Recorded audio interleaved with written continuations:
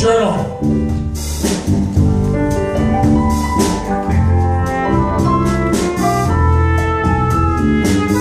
Ça fait partie de ta rencontre,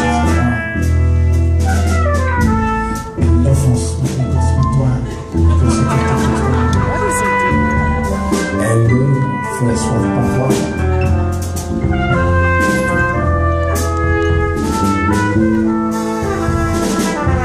I was wondering why I'm so well liked and others are not.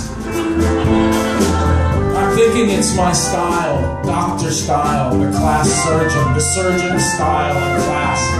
I dissect style and class. I reach into it and I pull stuff out. I'm thinking my style draws people in. It's the little things one pays attention to. I keep my dislike for things bottled up. I think that's classy.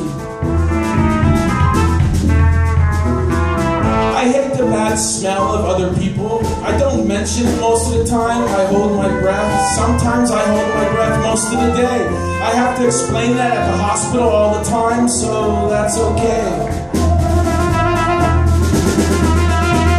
These things, these other people, they are smelly, but it's not just the smell, it's all the used air around them. I like being alone because no one else is using my air.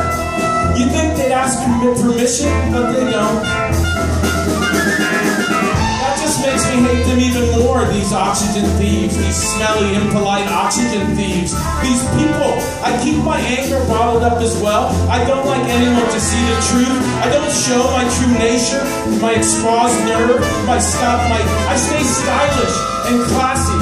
Stylish, classy Vincent, the surgeon of classic style, the doctor of the world, taking care and not caring.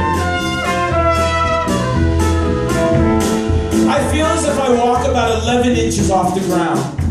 No, I'm wrong, a full foot off the ground. My class and style elevate me. It's my personal elevation that keeps me above the rest of all other things that are not elevated. All other things which are down below me, somewhere, elsewhere, someplace I care nothing about. A place where stylish, classy people would never be found. Having people drawn to me is something that one has to get used to. These things, these people, always avoid eye contact with me. I try and break the ice by walking back and forth in front of them to make them feel comfortable, to make them feel as if I'm human too. Sometimes their shyness sends them away fast.